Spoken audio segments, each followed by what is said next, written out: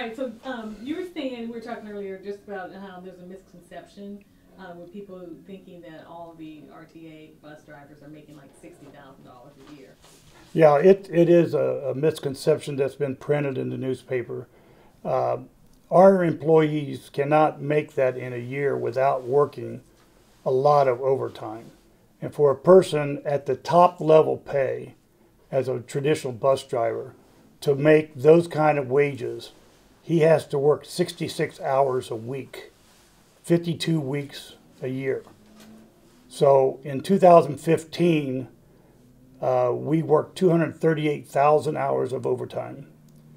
And when you have that much overtime, it does raise the gross pay up. That's just the way it works.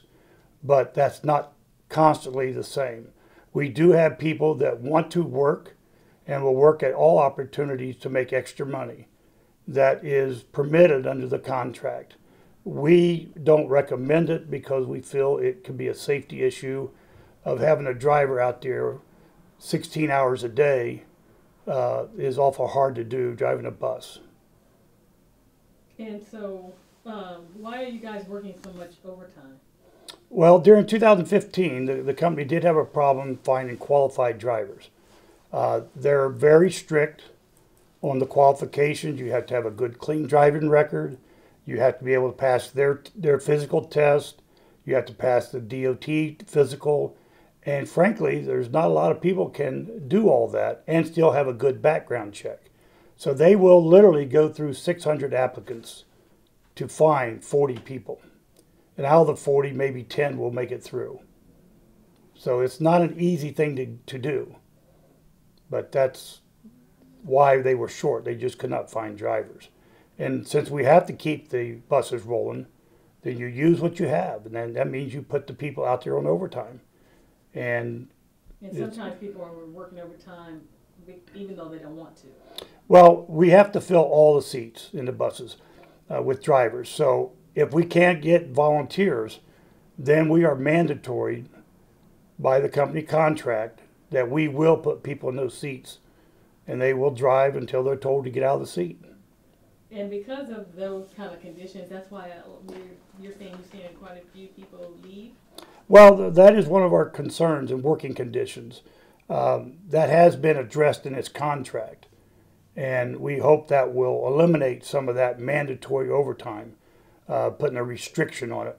But that has been a big issue with people having to work those excessive long hours. Can you say how it's been worked in the contract? How it's going to be? Yeah. In the new contract, the maximum they can make you work as a driver is 11 hours. So that would be 8 straight and 3 overtime?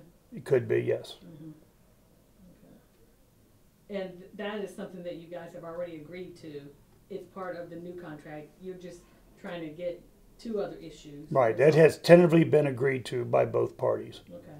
And so what are the 2 major issues that you were saying now? Well, one is we want to get our raises, a 2% raise, which doesn't even keep up with the cost of living. We'd like to have our raises effective from April of 2015 to the current date with back pay on all hours we worked. We have a contract that says you come to work, we pay you X dollars, and we provide you these benefits. So we come to work. They get us to work, they pay the wages and benefits. But now we have an issue with our insurance. And that is? It is a complete flip of what we've been having in the past. Now we have to pay the full deductible and up in front, in advance, before any insurance starts to go into effect.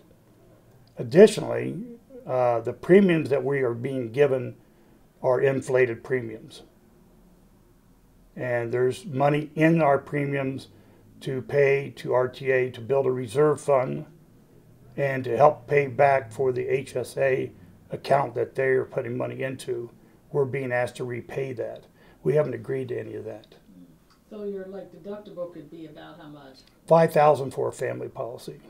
So someone would have to pay $5,000 first before they could? You would have to pay $4,450 for your premiums, and that's deducted out of your check, and you have to pay the $5,000 for a family policy before the insurance would begin to kick in. That's a lot of money. It is a lot of money for a family that most people are not wealthy, but they have to put the money back for it, because if you don't have the cash, you can't buy the prescription. And you were just saying when I was talking to you on the phone about, tell me about, you were saying that like you guys lost like three people already in there? We have been notified that several employees have left and went to other agencies to work just in the last 2 weeks. Good employees, people who've been there 10 years, have left. And why do they say they're leaving? Well, one, this issue of our contract is, I'm sure, a concern, and some of the working conditions are just not acceptable. If you could find a job that doesn't work weekends and doesn't work till 3 in the morning, then that's pretty attractive. Is that the latest they work, 3 in the morning? Yes, ma'am. We are almost a 24-hour operation. Our first bus, I believe, is out at 3:30, and our last one comes in at 2. That time between those is when we refuel them and clean them and get them ready to go out the next day. So how many bus drivers do you guys need to be fully staffed, and how many do you have? Well, we have a total of 463 members. Of that 463, 271 are the big bus drivers. And we have roughly 100 project mobility drivers. And that is the minimum levels that the company has established. So, okay, that's how many you have, but how That's many? the minimum Right. level. And We that- actually need more than that. Okay, and that's, with that number, that's including, like, that's why a lot of people are getting overtime and stuff like that? Yes. The numbers that you have? Yes, ma'am.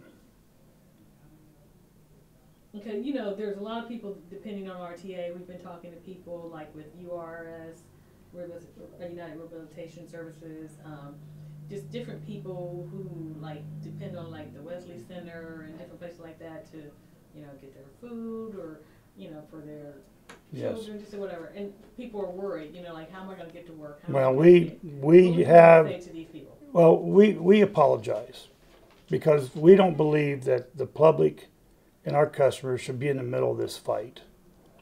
We have asked several times to go to binding arbitration, and let's accept what the binding arbitration produces. Let's not drag the public into this.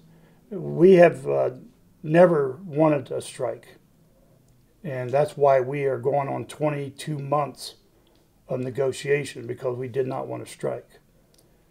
But if two parties can't agree, I think it's only fair to the public that you get a third party to come in and resolve those two issues and not have a strike. I mean, it's senseless to have a strike. So is RTA saying no to arbitration? To binding arbitration, they've refused to go, yes. If they would agree to binding arbitration, we could announce right after we have a signed agreement for binding arbitration, there will not be a strike. But we can't do that because they will not agree to it. Okay. Is there anything else that I'm not asking you that you wanna say? Is there anything else you feel like the public needs to know about all this? I just hope that this gets settled before the strike goes into effect. Apparently, it's going to go to a strike because Mark has invested time and money in putting up fencing around the RTA facilities. If he was planning on settling the contract, I don't think he would be spending the money to do that.